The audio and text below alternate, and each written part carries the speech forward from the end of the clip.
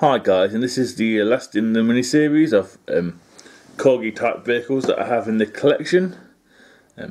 I do have two more Formula 1 cars if you'd like me to review them. It's up to you, I'm not fussed. So yeah, this is a double pack. It has the Ford Capri and the van, which I've already reviewed, so I'm not going to really pay too much attention to that one. It's all about the Capri. So as you can see, it's a nice Only Fools and Horses box. Yeah, it's a little bit sun bleached, is that the word, I think. Simple reason it was against my window when I lived at my mum's. So yeah, it's got a little bit of information there about the sitcom. If you'd like to read that, feel free. So yeah. Here is some information on the episode that the Ford Capri first appears in Only Fools and Horses. It is called He Ain't Heavy, He's My Uncle, and it was Series 7, Episode 5, which was aired in on the 27th of January 1991, and it roughly got about 17 million viewers. Delboy bought the car off Boise, who was going to scrap it. It is a Ford Capri from 1977. Boise was going to scrap it and changed his mind when Del obviously bought it. And Rodney refers to it as the Pratmobile. Some information now on the Ford Capri itself. It's obviously it was manufactured by Ford Europe. They were produced between 1969 and 68. Designer is Tom Philip T. Clark, and the class is a mid-size coupe. And then its successor car, the next car was the Ford Puma. Some information on the actual model itself, like the one that was actually, it's a Mark II Capri. They were manufactured by Ford of Europe. They were also called the Mercury Capri. They were produced between 1974 and 78. They were assembled in places like Dagenham, Belgium and Germany. I can't pronounce the foreign names, I do apologise. The layout is a FR layout. The class is a medium-sized sports car. The body type is a hatchback coupe. And the car after it in the range was a Ford Capri Mark III.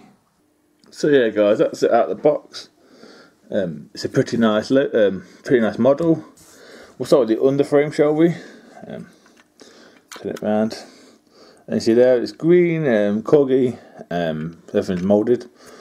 You got 3 separate screws there to take the shell, the body, I think, and the chassis. Yeah, like it's down there, it's Only Fools and Horses. It was in 90s. And I think it's a Series 6 going by that. I'm not too sure. I don't know much about this sort of stuff. Doors don't open, but the interior is pretty nice. Actually, very nice. We'll start with the back. I think this is correct.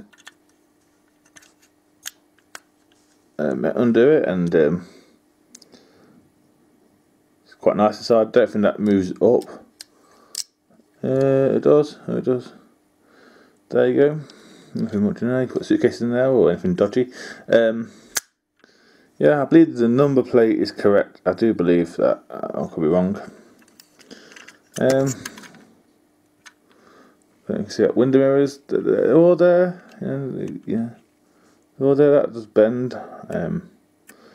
Yeah, on the in the TV series, it had like a hand coming out the boot, and all the inside was all furry. I will try and find a picture of it. The front looks,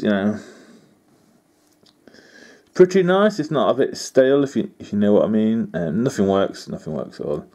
Number plate again. I've just been stuck on a bit of paper. I'll try to get inside because I don't want to break it. There we go. Don't know how much of this you can see. So yeah, That's pretty nice. That's nice. I can make out the stuff in there. I don't know if you lot can. Sorry if you can't. I do try. So yeah, that's the engine. Pretty nice. Purple window wipers.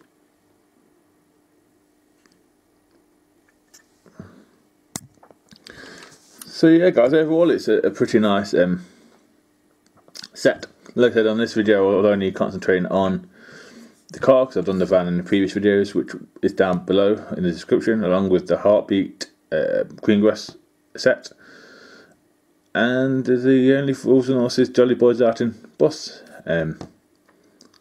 which I really like. Really like. This set overall is a pretty nice set. Worth the money I paid. I think I paid a tenner for it. It's worth that easily. So yeah, guys. Any questions? Any queries? Please don't hesitate in getting in contact with me, and I will do my best to answer them. Thank you for this trip thank you for the journey with me. It's been very pleasant and very nice. I've enjoyed it. And if you'd like to see any others I've got, I'll do a video beforehand to show what I've got, and you can say yes or no. Like I said, I've got 2 F1 cars if you'd like me to do that. So yeah, guys, it's up to you. So yeah, all I'm going to say is thank you very much for your support, and bye.